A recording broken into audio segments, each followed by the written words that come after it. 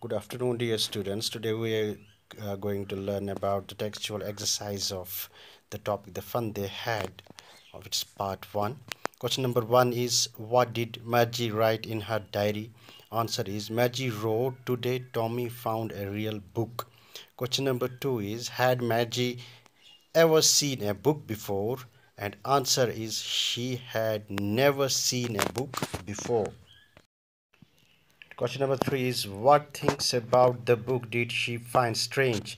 Answer is, the words in the book stood still and the page showed the same words when they were turned back. Question number 4 is, what do you think a telebook is? Answer, a telebook is a book that can be read on the television screen.